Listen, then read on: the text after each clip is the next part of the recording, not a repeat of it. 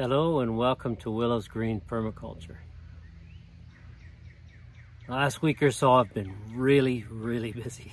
So busy that things like gardening by the cycles of the moon, that's gone right out the window because there's just so much that has to go into the ground, things that are ready faster than expected, things that take longer than expected to be ready. And then now it's like everything has to be going in the ground because, you know, the season's getting late. So it's been a crazy week, but Magali and I have still found time to enjoy the nature around us because that's the point. The point is to be living with nature and enjoying life, living close to nature, enjoying all the food that comes from nature and so on. So we've taken that time but we've still been really busy, both of us. Magali, one of the things she did this week, she harvested some lilac blooms and made some lilac syrup. It's our first time. It was really nice. And lots of just really nice things going on. You know, the greenhouse is finally starting to empty. For the first time, I've let the rhubarb ripen and go to flower. I remember as a kid seeing the rhubarb at friends' places that was huge and flowering, and this is my first time that I get to see rhubarb doing that at home, and it's really nice. The blue spruces are really beautiful this time of year. The forest is coming alive. It's full of ferns, and there have been some moments of quiet and rest with you know, a day full of rain, which very restful. Just a quiet kind of gentle rain, waters really well. But you know, talking about being busy, you know, the whole point of doing a food forest, of doing permaculture, is eventually not being busy. Being a lazy gardener, not being busy, and having the stuff that, being able to eat the things that come back, eat the things that are growing in the forest, or all the different edge ecosystems that are around, the prairie ecosystem, forage ecosystem, riparian river ecosystem, and the edges between where you've got biodiversity is the best. And so today I'd like to talk about one of those plants that I've learned in the last couple of years is a plant we can count on to come back every year. And so therefore can be a staple of our food forest. And that's the potato. I never knew before living here that you could count on potatoes coming back. And, you know, I thought it was a fluke the first time it happened, but when it happens everywhere where we planted them. And so I'm going to show you our different potato patches and how I put it in and so on. And then there'll be a few other things. You know, we're so busy. I can't show everything. The video would be too long, but I'm going to be transplanting some carrots as well in today's video, and showing you a few other snippets of different things, including a beautiful damselfly, and there's a little story about that. So I'm looking forward to sharing all this with you, and let's get started.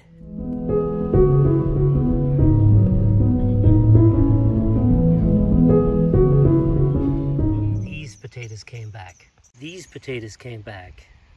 All of these potatoes came back. There are potatoes in each one of these 8 hills that all came back. I don't even remember planting these potatoes, but they came back too. These potatoes came back. They grew one year and they just keep coming back. I didn't even plant them. More potatoes coming back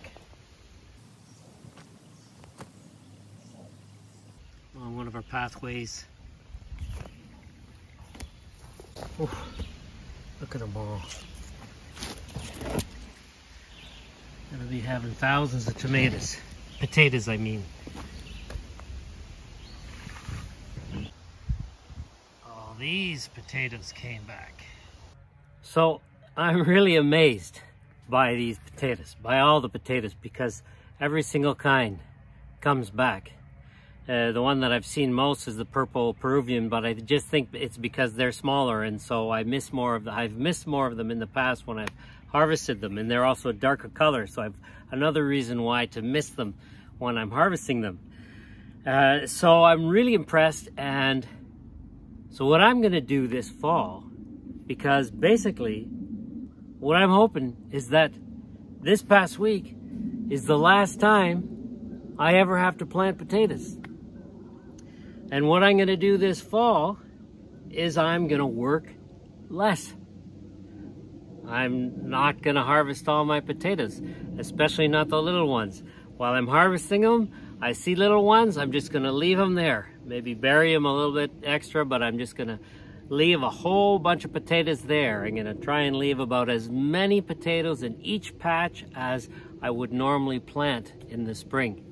And so it's gonna be a lot less harvesting for me, and a lot less storing as well, because I've had to store the potatoes that I want to plant the following year. So it's going to be less work, less harvesting, less storing, and of course next spring, less planting.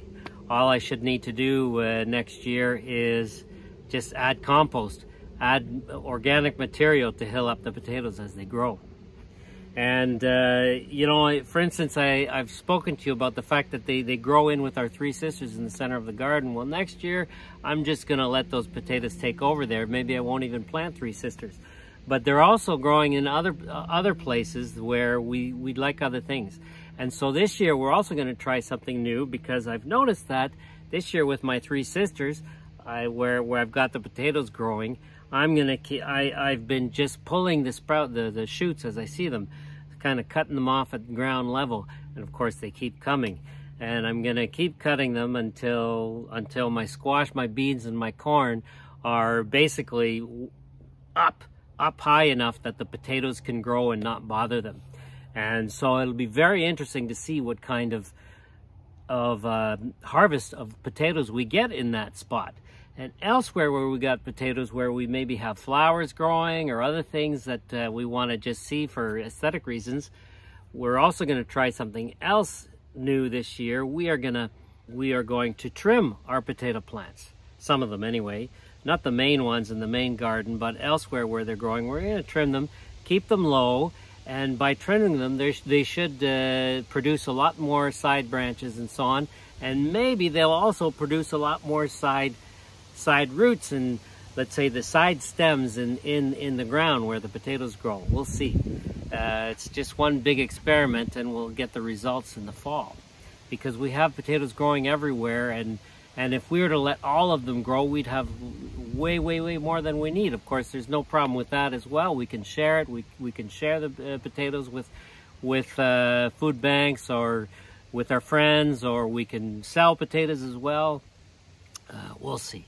But it's just something else. So once again, we're going to be at a safe time, because at the beginning of the video, I talked about the fact that we were really busy. And so the whole idea is not to be as busy.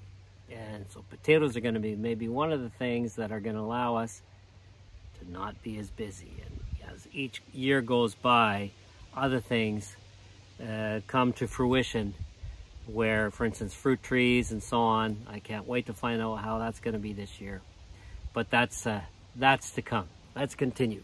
Here are the potatoes planted a couple weeks ago in a recent video. Now I'm planting the rest of my potatoes. There are the volunteer potatoes that grew from last year. There were a few others, but I've covered them up in soil. They'll come back. Now I'm just throwing them in place. I'll put a bit of soil on top of them, like that. I'll fix them with the rake after. Ones that are too close together. These are all homegrown, home harvested from last year, so I don't distinguish them anymore. They're all from here. Whether they're red, purple, white. I'm gonna put the purple ones out back in the gardens that are close to the pond, because they're prettier.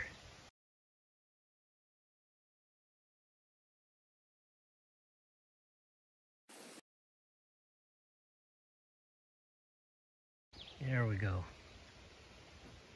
They're close together because they're planted, they're on top of the soil, and they're going to be planted in a whole bunch of compost, really loose. So they're going to be able to grow really thickly, have a lot of nutrients, and just fill the whole space. It should be really easy, I hope, to harvest them in the fall. I've just added about 100 potatoes there, and there are probably, I can't remember how many I planted the last time, maybe there are about 50 over here. And of course there are all these that were volunteers, along with some covered up ones. Now I'm just going to push them a little bit into the soil before I add some compost on top. But I need both my hands to do that, so I'm not going to film that. But essentially I'm just going to be doing this. Just push it a little bit into the soil, like that. I'm going to verify their spacing, make sure there's at least a little bit of space between each. That's all I'm going to be doing for all the potatoes. And then I'm going to cover them with a layer of compost. And then these hills here are for hilling them up when they start to grow. They're all now pushed a little bit into the ground. Like I said, just counted them, there were about 100. Now I'm going to finish covering them up. The other potatoes are doing really nicely. These are going to be our first potatoes. Oh, and I'm going to add a few. Got some space here. I'm going to add some potatoes. These potatoes right here, 1, 2, 3, 4, 5, are special. And I'm going to give them a special pea-shaped tag here, because these potatoes are the ones that had grown from a potato plant that I had planted from a seed from a potato fruit. So these are absolutely original potatoes from open pollination. A flower that gave a fruit that gave a seed. So the potatoes are all covered now, and the other ones are all mostly healed up. If it looked like I put lots of potatoes in this space, well, I found when harvesting them that there were empty spaces between the plants, which means I realized I could have put more. Last year I put about 120 potatoes in this whole area. I find at the end of the season, the plants become really straggly. And so if there are more and of different ages, then some plants will come and fill the space that the other plants no longer need because they're done producing their potatoes. And then I just come and harvest them all at the same time at some point. Of course, I'm most likely going to harvest those before any others, and these two. But I like to harvest most of them at the same time, towards the end of the season, let's say September, because I don't want to have to store them for too long. So the only ones I harvest before September, it's going to be to eat them. Just beside the pond and the sorghum plantings, we have another one of our chinampa right here. This is also on top of water. Here, just laid down some potatoes that I'm now going to cover up. Love these purple ones, they're so beautiful.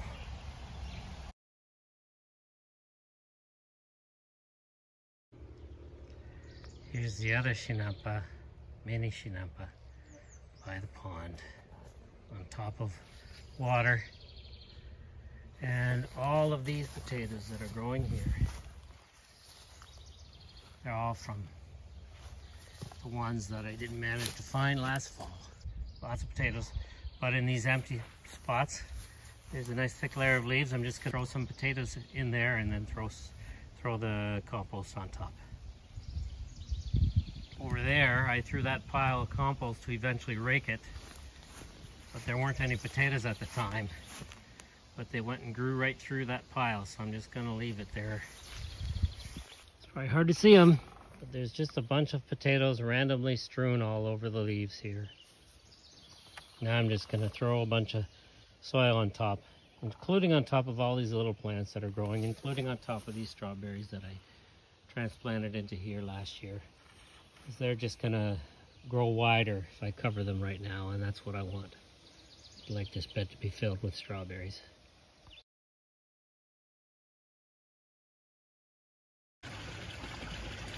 On top of the chinampa here, and I've strewn a whole bunch of potatoes. Sometimes I'll come out here, and since that's a watermelon that we actually bought at the store and had no flavor, so I just brought it here, planted it.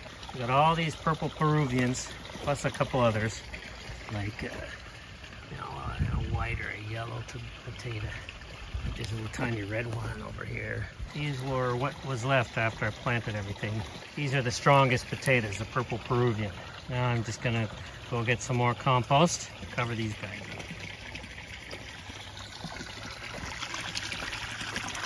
Right beside the water here.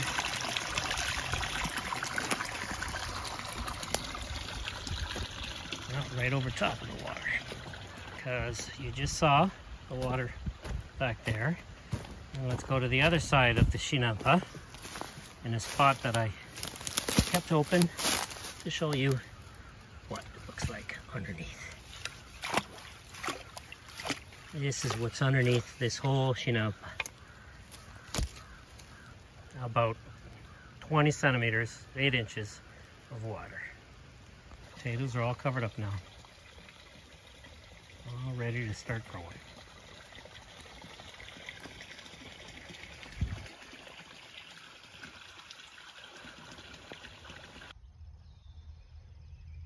Another purple Peruvian pulling up from my Three Sisters patches.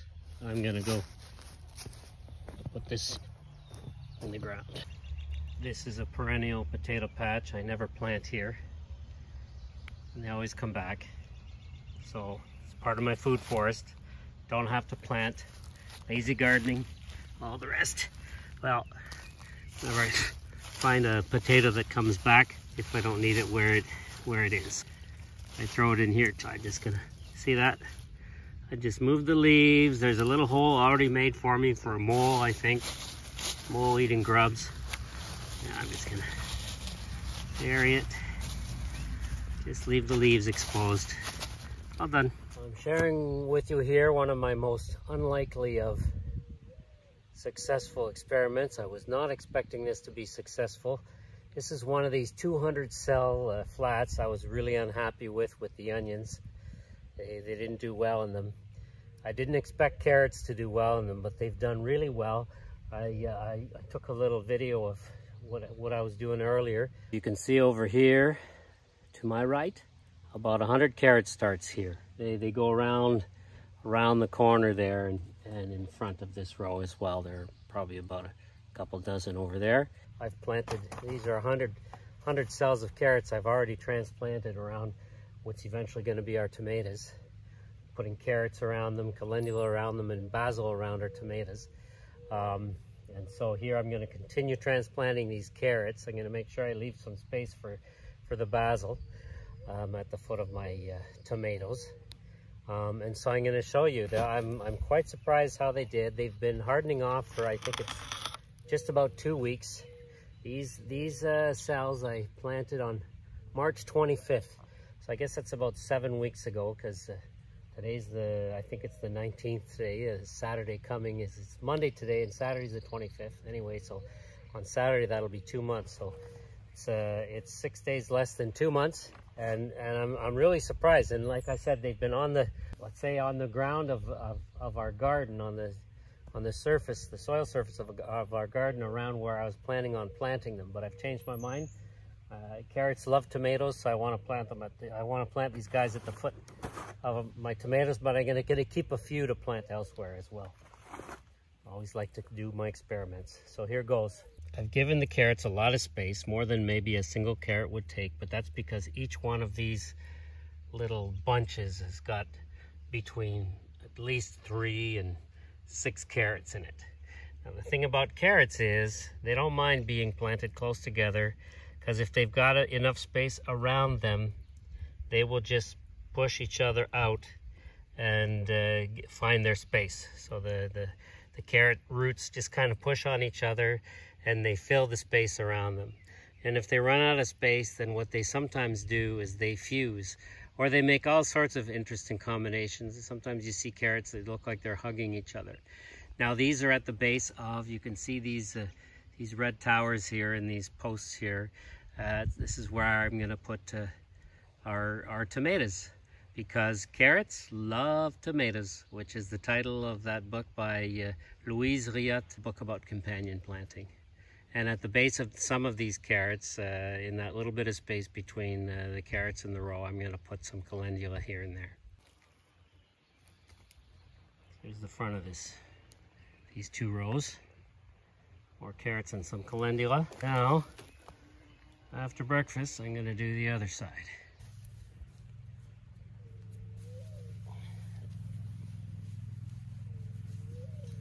All right. Water. See that? Look at that, holding together. I'm really surprised, really happy.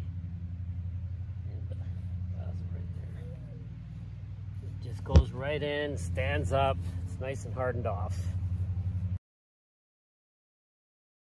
Love being able to just pull them out of the flat like this. And you know, with it being, them being such, oh this one didn't do too well.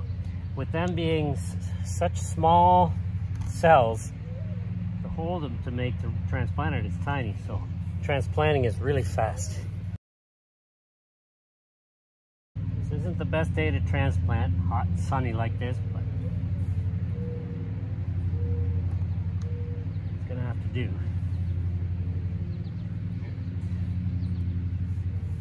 Flush out the hot water. My hose got hot. Ooh, it's almost boiling. Don't want to water the new plants with boiling water. If you have to transplant on a sunny day, just make sure not to put water on the leaves, because you're gonna cook those leaves. It's like when, you know, if you go to the beach on a sunny day and you go swimming and then you dry out in the sun and you burn faster. Don't want to burn these plants. Normally I wouldn't even bother transplanting on a sunny day, but got too much to do. Can't skip a day. I got a sorghum stem left over from last year. I just found another use for it. I'd like this lamp to be a little higher. So, don't need this anymore.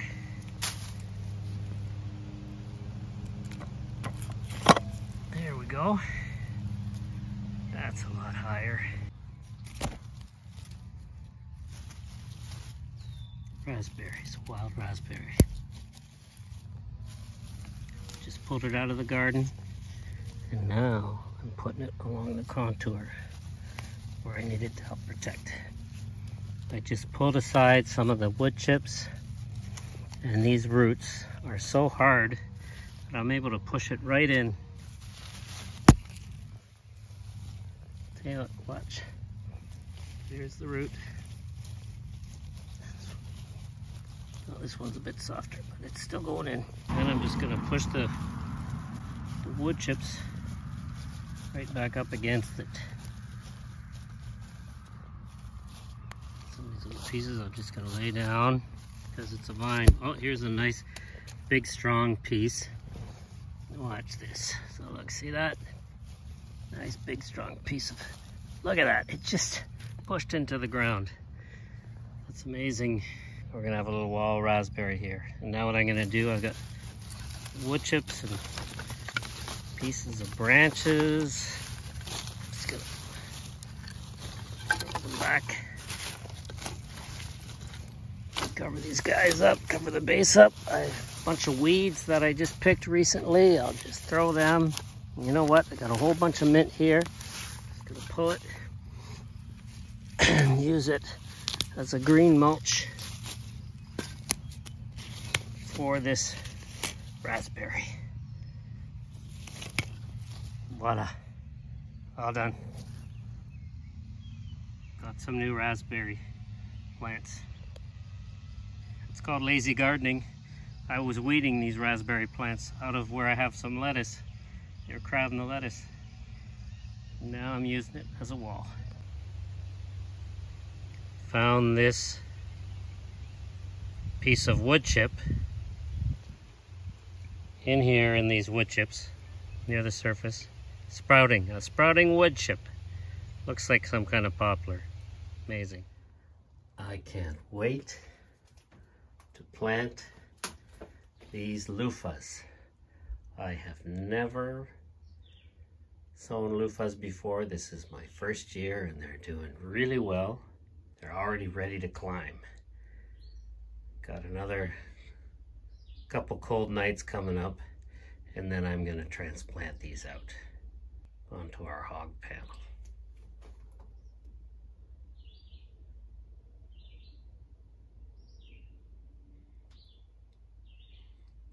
In about 2 weeks, maybe less, I'm going to be transplanting my peppers into here. You'd think, what? Peppers? Where are they going to grow in here? Well, this is all mustard. It's really easy to pull. I didn't plant any of it, but ever since our first year, the first thing to always grow here is mustard, and we never planted it. This is what it looked like the first year too. When we got our garden ready, it was just full of mustard before we planted anything. And those leaves are delicious. And you let it flower. Well, I did a video last summer about the mustard seed, which is how you make your mustard sauce or paste or whatever you want to call it. Mustard condiment with the seeds, the millions of seeds they grow. Beautiful plant, beautiful. And it's a strong scent and strong flavor, so it repels the animals. And here I'm gonna create a raised bed. All these mustard plants are going to hold some soil in place. Just that I'm going to put in some compost right here, just right on top of the wood chips. A good thick layer, good probably 20 centimeters, 8 inches. Because I'd like some cucumbers to grow up this little fence here. The cucumbers will grow really well here, and they can actually grow right up to the line that you can see right there. There it is. We'll see how that works. Instant garden.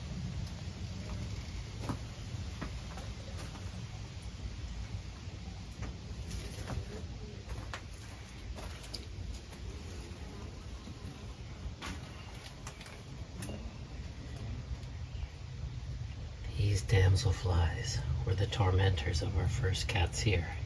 Yin and yang. They would hang out over the creek, but especially over the bridge over the creek. And yin and yang would go after them, but they could never catch them. And the damselflies would lead yin and yang to the edges of the bridge, and they would always end up falling in the water. Then we'd see them coming back towards the house, all frustrated and soaking wet to get dried up somewhere. And we'd see that it's because there are all sorts of damselflies around the bridge, because we'd see it happen too. They'd be going after them and they'd fall in the water. Funny little guys, these damselflies. I think this one needs help to get out of here, so I'm gonna help her out. I'm gonna help you get out of the greenhouse. The window's up top. I'll help you. Come on, let's go. Stay in my hand. Go on. There you are. There's always lots to share.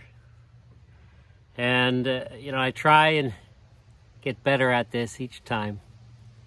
And think ahead of time how I can get things ready. We appreciate any comments that you have, ideas, of course your questions. If you have any questions, it'll be our pleasure to answer them. Just put them in the comments below but we appreciate your comments and so on. And I hope you liked the video. I hope you found it useful. And if you found it useful, then share it with your friends. And if you haven't done so, like I've said before, subscribe. Subscribe and support our channel. And maybe you can watch some more of our videos. Have a great week, and we will see you next time.